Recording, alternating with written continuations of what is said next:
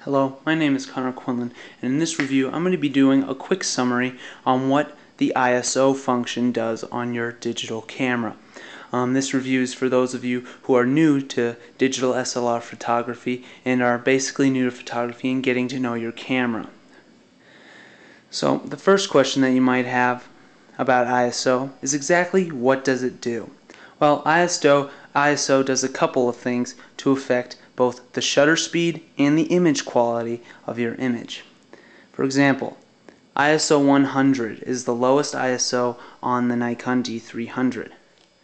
The highest ISO is High 1.0, which is the equivalent of 6400 ISO. Now, what's the difference between ISO 100 and ISO 6400?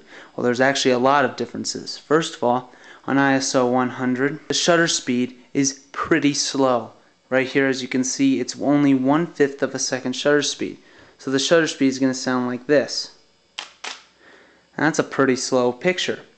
Also, on ISO 100, the amount of noise in the picture that you take at ISO 100 is going to be a lot less. There's almost going to be virtually no noise at all. And what noise basically is it's grain in the image. It basically looks like different colored grains of sand sprinkled onto the image. And the lower the ISO you have, the less of that there's going to be, and the higher your ISO, the more of that there's going to be. So, at ISO 6400, like it is at right now, as you can see, the shutter speed is now 1/320th of a second. That is 64 times faster than ISO 100.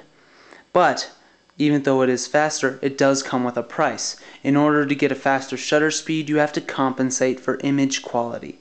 So at higher ISOs like 6400 ISO, you're going to get a lot of noise or a lot of grain. So all that different colored sand basically that you can imagine sprinkled all over your image is going to be very visible and very easy to spot in an image with such a high ISO. So the next question you might have is, when do I use certain ISOs?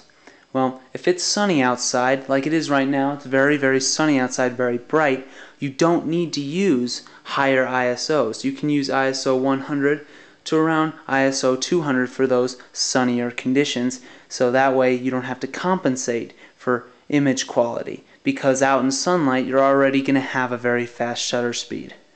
However, it's completely different for darker situations. Like right now I'm in my room, and as you can see, the shutter speed is very slow. In fact, this is slow enough to where you won't be able to take the picture handheld. If you tried to handhold the picture at 1/5 of a second, you would definitely get blur in your image. So, to compensate for that in lower light conditions, you want to adjust the ISO up.